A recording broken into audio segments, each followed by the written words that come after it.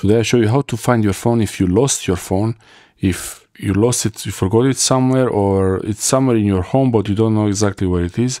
This is the Find My option in Google, in your Google account, and you can actually use also this option to find headphones. So these are the Sony XM5 and the Sony Xperia 1 Mark V, and I will try to find these options. I'll try to find these with my old phone. So I have here my old phone, and this is also, I could find from one phone to the other, and let's see what happens. This could be useful when you forget your phone, or you don't know where it is, and even if it's locked, even if the phone is locked, it will work. The headphones are off, so it's gonna be curious now to see if the headphones will work. So I have here, this is the Find My. You can get this in the Play Store, or you can find your devices or family devices. The most useful feature is not really when you lose your phone or it gets stolen. Usually when it gets stolen, they will try to turn it off, and I'm not sure if it's really you're going to get your phone back. Usually you don't, because they turn it off and they remove the parts from them. But this is most useful when you have your phone somewhere under a blanket and you don't know where it is. So you know the phone is in the home, but you don't know where it is. So to do this, you can even get the location of the headphones if they are connected to a phone, I guess. But by themselves, the headphones, even though they are really advanced, they don't have GPS. But there is no location available here. The WH1000XM5. You could see when you added the device name and details. You can also see who has access to the device to see if someone else has access to your device. You can also invite someone else to get the access to find these headphones or other headphones. I don't really care about the location of the headphones. I don't want to find the location, but I want to be able to play a sound. The headphones are off now, so it's going to be interesting if they can play the sound. Probably no. So it's trying to connect. Above there it's going to be a map. Can't get location. So location not available, but let's play the sound. So it will work if there's another device linked to them. So for headphones it's not really useful because the headphones are off now. So it doesn't really work. Only if the headphones were on and you couldn't find them. But then what's the point? Only if the headphones were on, you couldn't find them, that would work, I guess. But the Sony Xperia 1 V here is in standby.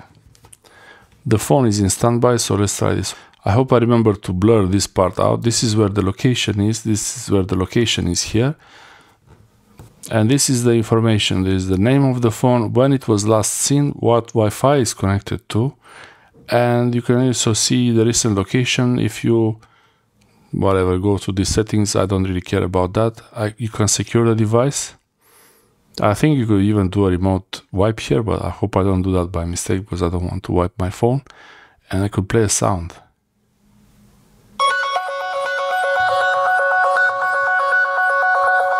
Okay, so it's playing now.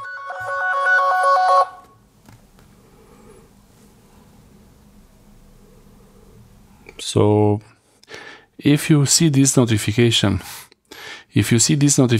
on your phone, it means someone is tracking your location. So that's the thing. Device located, find my device located this device. And if you see this on your own phone and it wasn't you who triggered it, someone else has access to your device location. You can read more about it, but this is the option here. And now the notification is gone. You would probably found the phone already by now. In the other phone, I still have the option to stop the sound, but I already stopped it because I unlocked the phone. Here you can secure the device. Let's try it. Let's try what happened. Let's see what's happening. Secure the device. If you choose secure the device will be locked with its PIN pattern or password. Okay, that's not bad. You'll be signed out of your Google account. Why that? Because I would want the Google account to be there to keep it locked. So I guess it's not the same as iPhone. You can add contact info on the home screen on the phone as it's locked, or mark it as lost. And then if you mark it as lost, it's not online, you can get a notification when it's back online. So yeah, I don't want to do any of that now, so I'll close everything here just before I press something by mistake. So this is how you find the device. The most useful feature here is if the phone is stolen or lost somewhere outside, you can mark it as lost and you get a notification when it's back online. And also the play sound feature, so you find it because you don't know in which room it is or if it's under a blanket. This, I used it a few times and it really works pretty well. Thanks for watching. It's asking me to try Gemini.